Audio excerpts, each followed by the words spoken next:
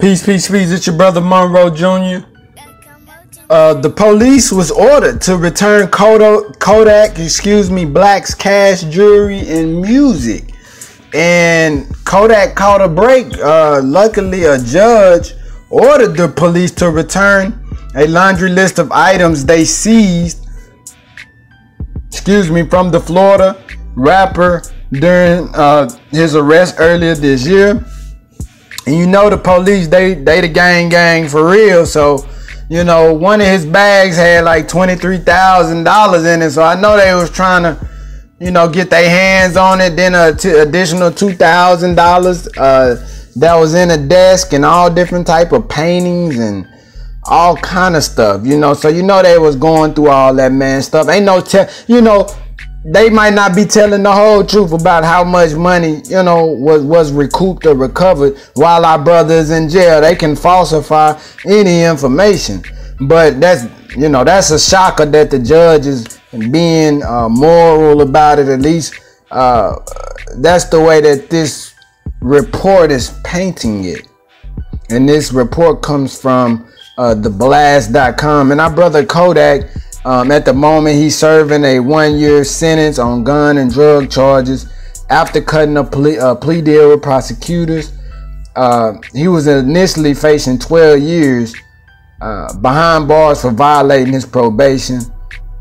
Court records show that our brother pleaded guilty with 2 counts, you know, driving on a suspended license, associating with people committing crimes. So did y'all hear that second one? Associating with people committing crimes. I told y'all they are after not only all black men in general, but they really want the ones, these young brothers that's out here getting money via music. They really want that wealth back, brothers. I'm gonna keep saying it over and over and over again. They are after you, brothers, man. Y'all out here getting money. They got agents around you. They want that money back. But they gonna do it the sneaky, surreptitious, stealthy way. They gonna send somebody at you. It could be a black man needs some money in his pocket. They'll give him a job, send him at you.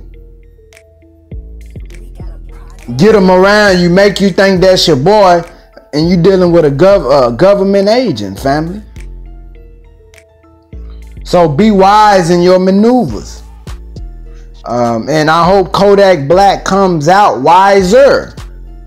You know, I hope it's somebody in the jail, hopefully mentoring our brother, giving him some counsel, some guidance,